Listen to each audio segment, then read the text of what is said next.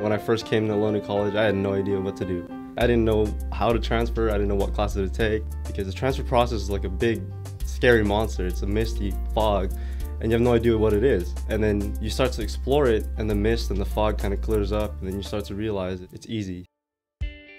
I come to Ohlone College knowing that what I'm doing is going towards my goal and my dreams, which is, of course, to transfer, to get to university. The most important components of the transfer process begin with exploring a major. The next step would be to talk to a counselor and lay out a plan, and that plan would include what courses you would be taking here at Ohlone College.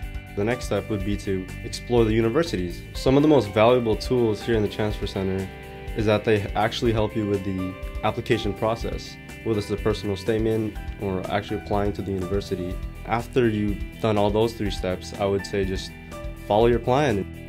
I get really excited whenever transfer day comes because that's when universities come to Ohlone College and you get to actually talk to the representatives about the college, whether it's housing or if it's a good major, what you need to transfer, and it's really exciting and it really helps.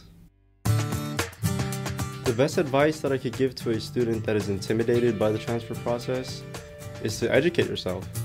There's a lot of resources here at Ohlone College, and counselors are always willing to help you throughout the whole process.